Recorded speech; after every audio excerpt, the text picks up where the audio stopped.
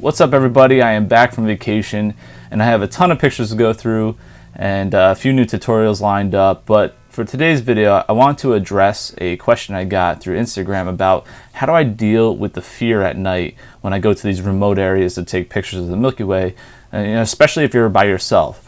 So I typed up some information and I'm gonna kind of read through it and just give my tips and pointers of how to relieve that anxiety you might have if you're going out, especially at night, to some strange place you've never been to. So the first thing I want to talk about, and one of the easiest things you can do to decrease the anxiety, is to scout out the location during the day. If you go there during the day, you could kind of familiarize yourself with the area, so when you return at night, you're not as anxious and you're aware of your surroundings. So that's probably the easiest thing to do to kind of reduce some of that fear, especially if you're by yourself. Now, we don't always have that luxury to travel to places during the day, say we get there a little late or whatever. And the next best thing is to use the internet. Research as much as possible about the area. Research using pictures and video so you could kind of familiarize yourself virtually. And that's another great way. It's not the same as going there, but at least it'll kind of give you some general ideas. Maybe you could scout out the hike. They have some virtual hikes now. I try and do some virtual hikes, and I know on Google, sometimes people walk with the Google cameras down the path so you can kind of see what it's like before you go. You definitely want to do your homework about the area, and that includes knowing where the nearest town is, what the weather's going to be like, and if there's any potential deadly animals in the area. And these are all things to take into consideration. Now, a lot of photographers travel to remote areas where cell phone service is horrible, so I recommend not relying on technology always. You want to know what the distance is to the nearest town, because if your car breaks down, your cell phone's not working, you may have to hike to civilization or to a road that has more people driving by in case you had to hitchhike into town or ask for help or whatever.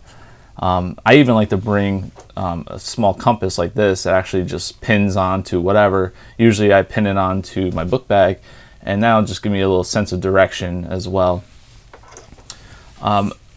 Bring plenty of supplies like water and food, just in case you're stranded for a few days. You never know. And even a water filtration system of some sorts is also handy. Just have this stuff. Take these precautions. Play it safe. That's why I always tell people, especially if you're going by yourself, because you have to make sure you can rely on yourself and not panic. So if you have all these things taken care of, that will reduce the risk of panic. Also a way to make fire as well. I want to include that. Now, you also want to pay attention to the weather, because if you're up in the mountains, let's say, it might be 80 degrees out during the day and you're hot and you're wearing shorts and a short sleeve shirt. And if you're dressed for that type of weather and you're not taking consideration that you're in the mountains and that the temperature could drop into the 40s at night, you could run the risk of hypothermia. So you want to make sure you have the right attire for the right weather. I particularly like the zip-off pants for this, because during the day it's hot and I can wear my shorts, and then at night when the temperature drops I can zip on the lower half of my pants, and that way I'm a little bit warmer.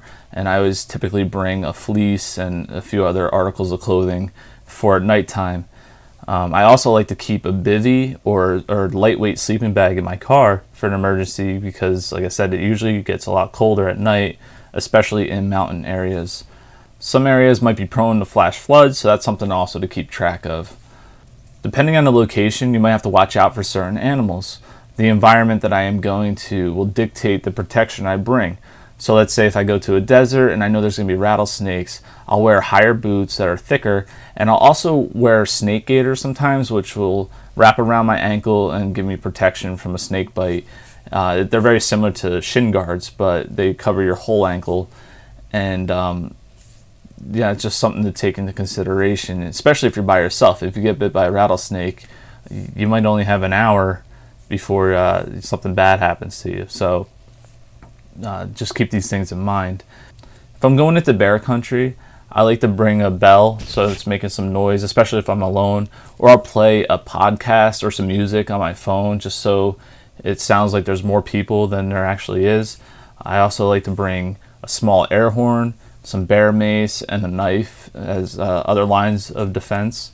If I could carry a firearm or travel with a firearm, I would do that, but that's a little bit trickier, you know, going state to state with firearms. So if you can, I would bring that.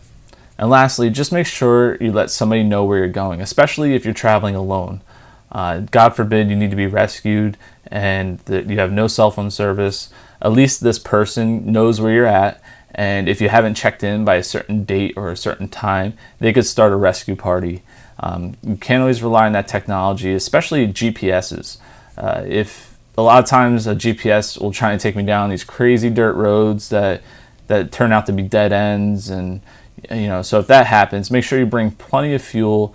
Try and research those roads before traveling down them. Ask a local. That's like the biggest source of information too, is talking to the locals in the area.